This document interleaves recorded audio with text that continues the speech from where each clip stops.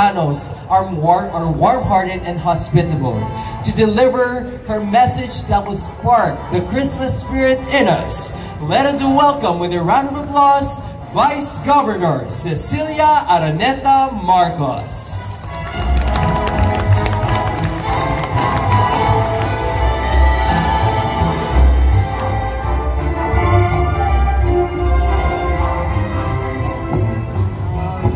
Naimbag Rabii, yo aming apo, and first of all, I would like to greet our beloved Governor, naragsak a panagkasangay.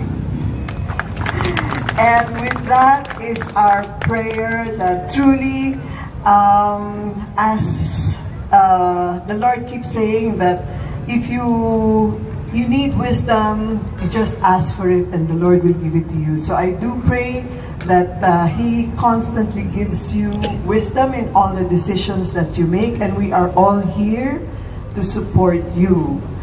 I would also like to greet our Mayor of Lawag, my kasinsin, Mayor Michael Kion. Yes, and all the members of the Sangguniang Panlalawigan and also the Sangguniang Panlunsod. Yes. Sorry kasi sometimes I just have to, I keep forgetting all the terms because I was not really too used to this.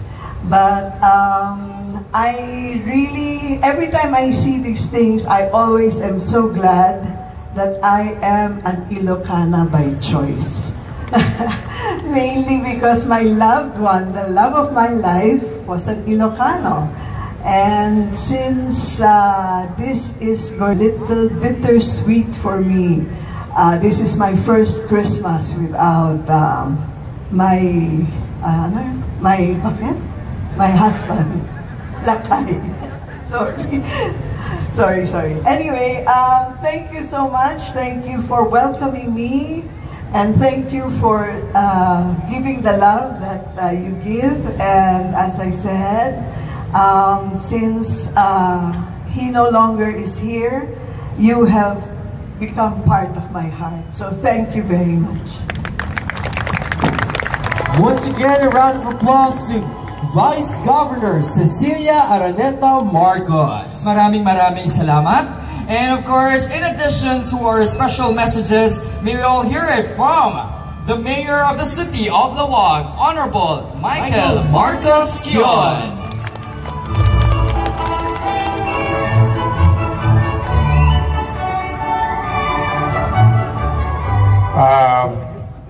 I will keep this short because later on we will go to City Hall and that's where I will say what I meant to say. But just let me take this opportunity to greet you on your 31st birthday, Apo Gobernador. If there's one thing I'm going to say it now. You might not be happy with what I'm going to say, but you're always telling people that you were only served for one term. May I say this, please? I believe, and I know that virtually everyone here believes, that you should be a 3-term governor, not just a 1-term governor, Matthew. I know that sometimes you're uncomfortable with the way things are here, but I know that you're adjusting. I know that given time, you'll be able to feel at home here in Ilocos Norte. And I know that everybody here agrees with me that people believe in your gentle, modest, efficient, and sincere way in which you serve the people of Ilocos Norte. So why don't we all give the governor a big palakpakan na po? And so, Matthew, that's what I want to say to you on this, your 31st birthday. I'll be saying more at City Hall. So to all of you, thank you.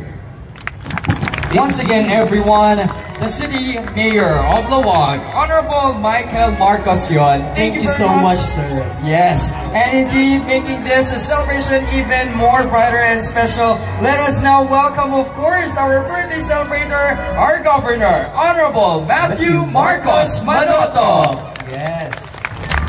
Yung mas malakas naman na palakpakan po. There you go. Just Nina na imbag Arabi. I'd like to greet our Vice Governor, of course, Ate Cecil Marcos, and of course all of our Bocals who have joined us here today, and our good mayor and my tito, Michael Marcos Kion, and all. Also, we have our Vice Mayor, of course. Where is he? Toto Lasso. Ayun. And all of our SBMs who have joined us from Laoag, and all of our PGIN department heads and employees. I'd also like to make special recognition of Ayan and everyone at tourism, and for the last second efforts, pinagawa po nilang Christmas tree. And everyone from the City of Laoag, the department heads and employees, everyone, all the barangay officials, the punong barangays, lahat po ng mga officials, and the Muslim community as well. I'd like to welcome them this evening. And of course, all of our visitors and balikbayans as well. Well, this Christmas light up has become a tradition, no, para sa atin, and as Father has said, it ushers in the yuletide season. So on my birthday, I'm very glad to be all with you here tonight on this special occasion where the provincial government will formally introduce and ring in the Christmas season. And on behalf of everyone at the provincial government, I'd like to wish you and all of your loved ones a very Merry Christmas. I'd like to nagpapasalamat po ako sa inyo sa suporta po ninyo.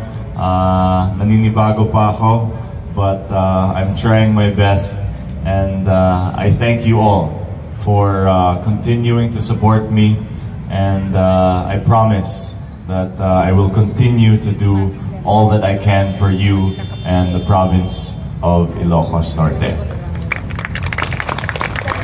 So on that note, I'd like to greet everyone a very good evening. Naimpag Arabi.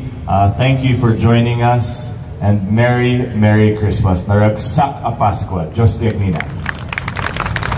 Thank you so much, Governor Matthew Marcos-Manotoc. Thank you, and once again, a happy birthday. Ayan, and speaking of happy, of course, masaya-masaya rin tayo lahat dahil ito na ang pinakahihintay natin. Yes. It's because, ladies and gentlemen, for the Capitol Light Up, we would like to call all our officials na kasama natin tonight. From the provincial government and of course, this is it. Get ready. Ready na ba kayo? Are you ready, Ilocos Norte? Handa na ba kayo? Ayan. Yun. Oo, excited na yan. Okay. All right. And indeed. All right. This is it, everyone. From the count of 10. Ready? 10, 9, 8, 7, 6, 5, 4, 3, 2, 1. Merry Christmas, Ilocos Norte! Woo! Once again, ladies and gentlemen, naragsak ang Pasko tayo amin. Merry Christmas, Ilocos Norte! Tapos na ako Alright! Once again, may we all give ourselves a big and indeed we would like to request once again our officials for the photo op. Sa isang napakatang photo op natin. And what's in store for our surprise this year? Dahil kung last year, isang napakagandang facade ng Poway Church ang natunghayan natin. Ngayon naman ay ang Minor Basilica of course of Bago. Siyempre naman, a touch of Ilocos Norte. Talaga naman, ang Christmas embedded din sa ating mga Ilocano. Tama. And of course, as celebrated of course, as it is, napakaswerte natin dito most especially at nangyari nga naman ang pontifical coronation, di ba? That's why we are so blessed to have the loving hand Milagrosa. Once again, a round of applause to our officials and our lighting of the Christmas tree. Wow, Merry Christmas indeed and Happy Holidays. Ayan naman, mauuna na. Of course, ang ating official city government, provincial government for the photo ops. At in a short while then, we will give everybody the chance to have a photo op with the beautiful Capitol grounds along with the Christmas tree. Siguro mangunguna, sir. Yeah. Unang magpipicture eh. Sila nang mauuna, syempre. At of course, once again, please stay tuned. Sama-sama lang po tayo dito. Dahil in a short while na rin, sabay-sabay po tayo maglalakad patungo sa Lawag City Hall for the City Hall light up as well. Yes! Huwag po tayong malis. May mga special pasabog performance pa tayo. Oo. At sabay-sabay na po tayo pumunta doon sa ating Christmas lighting doon sa City Government of Lawag. Yes. City Hall. Oo. It's indeed a very great day for us to celebrate, no? Aside from the Capitol light up, the City Hall light up, birthday pa rin naman na ating pinakamamahal na gobernador. Once again! Quadruple celebration. Yes! Double celebration. Gusto ko nga naman talaga yan. Oh, yung mga nag-picture po, don't forget to use our official hashtag, #MasquaMiDidoy, and hashtag Ilocos Norte. Alright. Wow. Once again, very grand photo op with our officials of the city government and at the same time, provincial government. Alright. Ayan. Palakpakan, everyone! A jingle rock, a jingle rock, a jingle rock, a jingle rock, a jingle, jingle, jingle all the way. Jingle bell, jingle bell, jingle bell rock. Jingle bells swing and jingle bells ring. Snowing and blowing of Christmas of fun.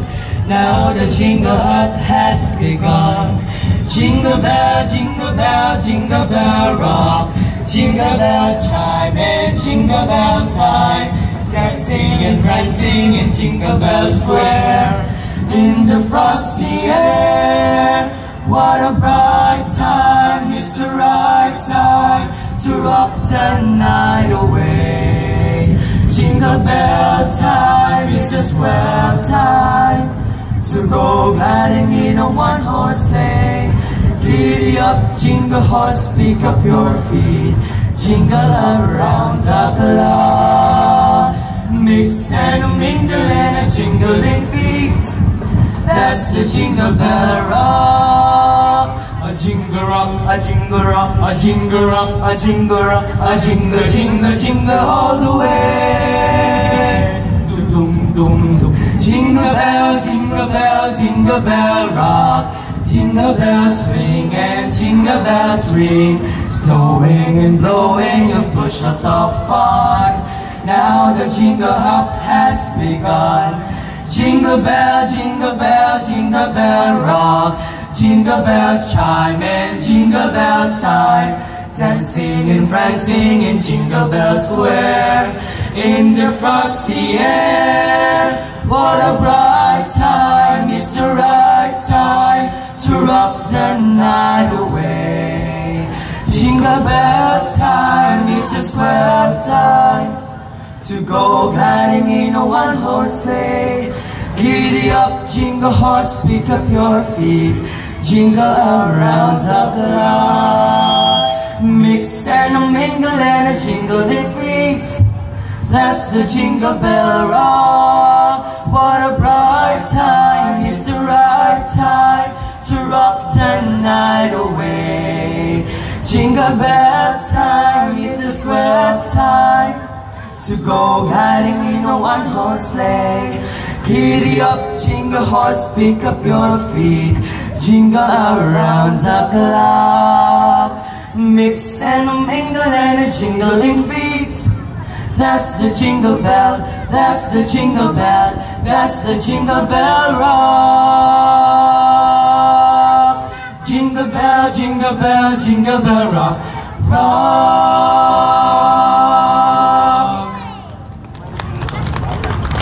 Once again, from Ilocos Norte National High School, our performing arts. Let us give them a round of applause, ladies and gentlemen. Maraming salamat dahil aside from doon sa kanilang a cappella performance, meron pa tayong isang performance sa matutunghayan ngayong gabi. Sino, sir? Ayan.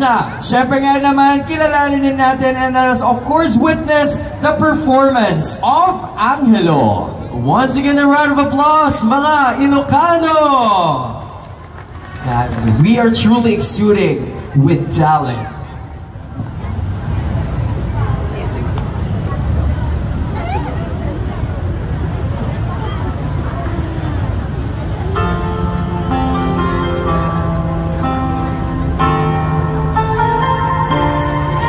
Workers man nagtatrabaho, but of course students like you as well, right? They are really anticipating for this event tonight because it is really a momentous one. Siyempre, simultaneous rin yan. Siyempre, oo. And alam mo, I can see that people are united during the spirit of Christmas. Talagang we feel the essence of togetherness here. Tama nga rin naman. And of course, this is a very great treat and gift for everyone. Most especially sa ating fellow Ilocanos, Ilocanas. Dahil nga rin naman, the true spirit of Christmas is giving and of course, giving all the love rin naman. Oh, ikaw, Sir Ancher, ano namang gusto mong makuhang present this Christmas? Ako, hindi naman ako masyadong mamaterial na tao. Makasama lang ang pamilya ko. Yun na. Let's give a hand for that. Sino mo yung mga may gustong kahit ba lang makasama ang family this Christmas? Patriotism towards our Father Almighty. Correct. And with that, of course, we also have a touch of genuine Ilocano or parang Ilocos pride. And at the same time, of course, for this display, we are showcasing, of course, the greatness of our people. And at the same time, magnapakalaki natin na lantern. Okay? Actually, napaka-excited na akong makita kung ano ba talaga yung pinakamagandang setup. Feeling ko talaga sa Ilocos Norte, sila ang may pinaka-the best na lighting. Tama nga rin naman tayo yan, Sots! O kahit sinong lumaban sa akin, walang makakatalo sa probinsya natin. Tama po ba? But of course, as we are all very proud of ourselves and all our achievements, once again, this is one way of celebrating our greatness as Ilocos City Government of Lawag! Parang isang grupo to. Ewan ko. Okay. Ang saya-saya lang buhay, no, ma'am? Yeah. Oo. Pero syempre nga rin naman, we are all one, of course, on this very great celebration. Diba when we win as one, we celebrate Christmas as one as well. Diba? I can't add anything more. It's really the essence of it. Correct. And once again, aside pa sa ating baka punong-puno ng Provincial Government of Ilocos Norte. Yeah, and aside from staff or ating government employees na sa PGI and at the same time city government, meron pa po bang galing sa ibang towns? Yes. Sino po? Meron po. Meron po ba meron po bang galing as far as Adams? Oh, baka lang meron pa. Oh, yung mas malapit po. From other local government unit na kasama natin ngayon. Wala naman po. Do we have San Nicolas? Ayun, nakita natin. Asan po sila? Oh, yung mga kababayan ko. Hello po. Ay, mga kababayan mo, Soj. Yes, so San Nicolas, malapit-lapit lang ako dito. Yes, nyo na rin pala ngayon. Asan, hello! Ayan. Hello, ma'am. Ang ganda ng pagkakakulot ng buhok natin, Pero of course, syempre nga naman, giving yourself a treat. Ma'am, tayo lang po tayo, ha? Ha? Taga saan po, by the way? Talagang napakagandang Capitol Light Show. But of course, as we get to celebrate Christmas once again, ito isa sa mga pinakabonggang pasabog natin throughout the year. Alam, kanina pa akong dumadada dito, pero talagang excited na ako. Sino mo excited dito? Palakpakan naman dyan yung mga excited! Yung mas malakas naman po. Kumain na po ba tayo, ma'am, sir? Yun. Doon tayo magaling, di ba? Masarap talaga kumain. Basta sa Noche Buena na mapapakain yung mga magjeta. i-postpone mo yung mga dieta natin kasi talagang full force ang kainan kasi nga sa pagkainan during Noche Buena, talagang we get together as one. Correct. So pagdating ng January 1, mataba-tabahan na. Ay, oo nga, sir. Mag-dieta ulit ako. Magre-resume siya. Ganun. Correct. At of course, everyone, once again, this is our first light up this evening sa Capitol po, dito sa Capitol Light Up. Dahil after po sa ating Capitol Light Up, sabay-sabay rin po tayong maglalakad patungo sa Lawag City Hall para sa ating second Christmas tree lighting. Unity.